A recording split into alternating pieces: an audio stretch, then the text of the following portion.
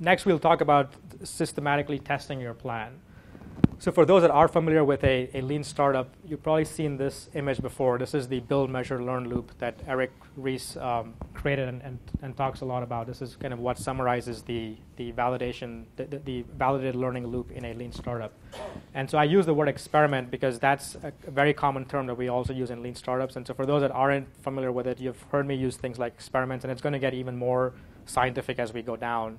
And that's because a lot of the roots of lean startup do come from lean thinking, which was also very scientific, and kind of believe in the scientific method, the search for facts, the search for truth, and not fiction or faith, right? So it's very easy. So as entrepreneurs, we always hear the myth of the determined and passionate and perseverant entrepreneur. And while those are all necessary skills, because startups are not easy, the going is going to get rough before it gets better. But at the same time, there's also a lot of survivor bias that's going on. Like we always hear stories of people who were very passionate and very determined till the very last moment when their startup was failing, and then they turned it around and had this huge success. And we look at them and said, that's why you have to be perseverant. But we fail to hear the stories of all of those who were perseverant and actually drove their startups to the ground because they were so stubborn and rigid in what they believed to be true. So there's kind of that balance, and we don't hear about those stories. So it's important to kind of highlight both. Because while those are very necessary skills, what we are trying to do here is really couple some of that strong belief in yourself and your vision, but couple it with facts so that you can tweak that vision and realize it at the right time. So I also would like to go back to even the Steve Jobs example. So that's a case of, even though a lot of people look at that as the anti-lean startup example, I actually do see that a lot of Steve Jobs' career has kind of followed a similar path. He had a very big vision very early on. Was more interested in solutions. So he was trying to build this complicated tablet device 20 years before its time. Build a lot of very advanced technology, artificial intelligence, handwriting recognition, which people weren't ready for, which the technology wasn't even ready for. And actually, in one of the more recent interviews, before the iPad came out, somebody asked him if the new iPad would have a stylus. And his face just turned red, and he's like, of course not. That's kind of blasphemy. He's like, why would it have a stylus? Because he had been burned so bad with handwriting recognition. But if you look at what Apple has done ever since then, is they've still been on the cutting edge of technology, but they've only put things that they have the new mantra of just works. So they spend a rigorous amount of time to make sure that that's not going to happen again. But again, kind of bringing this back to what I was talking about is that there's what we're trying to do with a lean startup is take a very big vision, like something that Steve Jobs had 20 years ago, and break it up into smaller chunks that can be tested out. And if you almost look at a lot of these products that have come out, the iPhone, the iPods, and a lot of even the laptops that are coming out, they're all kind of building on the same innovations in design, technology, and learning.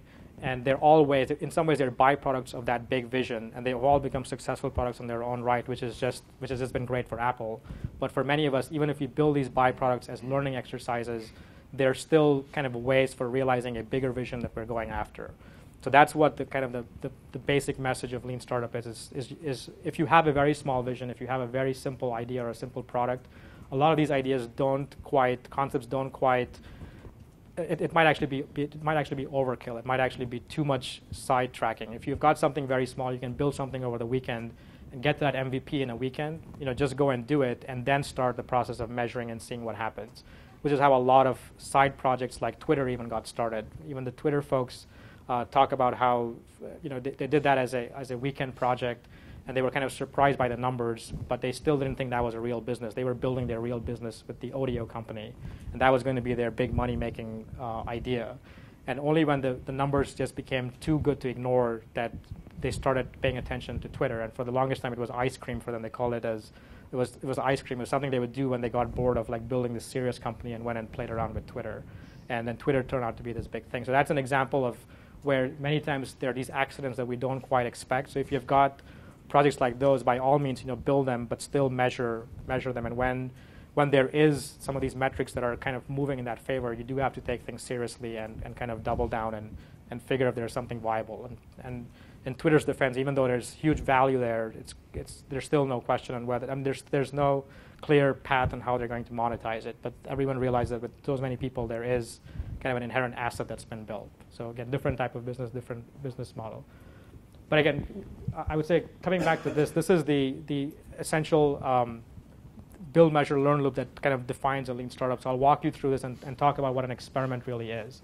So at the very top, you basically start with ideas, and these would be hypotheses or things that you want to build, things that you want to go test. Then we go out and we build something, and this doesn't have to be the full product. It could be a proxy of a product. So it could be a screenshot, it could be a mock-up, it could be a video, many of those things.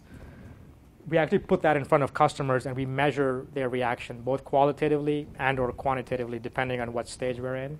We take that data that we collect, and we extract some real customer learning from it. And I'll talk about kind of how do you really set yourself up to learn at the end, because that's very important. And from that learning, you feed into the next set of ideas or next set of features or hypotheses that you want to go test. And so that is the build, measure, learn loop. And a cycle around this loop is what we would call an experiment in a lean startup. So we all know that going around this loop fast is very important, because we're trying to get to something that works before running out of resources. So speed is highly critical. At the same time, learning, specifically learning about customers, is highly critical. At the end of every one of these loops, we don't want to say we are defect-free, or we coded everything and we don't have, we've got so many lines of code, and that's not how we measure progress. What we want to do is we want to, at the end of every one of these loops, say this is what we learned about customers. At the beginning of the loop, we thought this was going to happen. At the end of the loop, this actually happened, and as a result of that, it either confirmed or it either validated or invalidated our initial assumption, and we're going to use that learning to take the next step. And that's what we really want to do at the end of every one of these loops.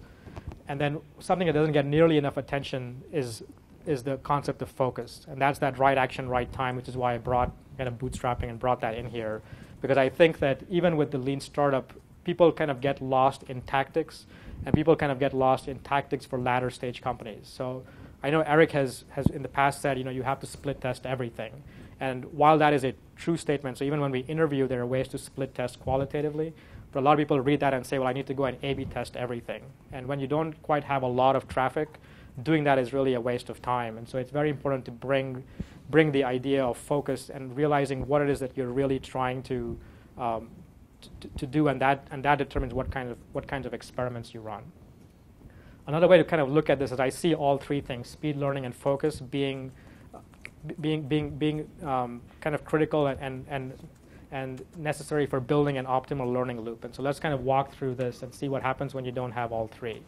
So if you're running an experiment and you're going very fast and you're super focused, but you aren't really learning about customers, that's where the image of a dog chasing its tail comes to mind. Is you might just be going very fast, but chasing the wrong thing or chasing your own tail and just going around in circles, doing a lot of busy work. If you are not going fast enough, but you are learning the right things, you are super focused on what matters to your startup at that point, you actually fall into that trap of running out of resources. You might not be able to iterate fast enough, and a competitor might just outpace you, basically take the learning you have and just out-execute you with their own speed.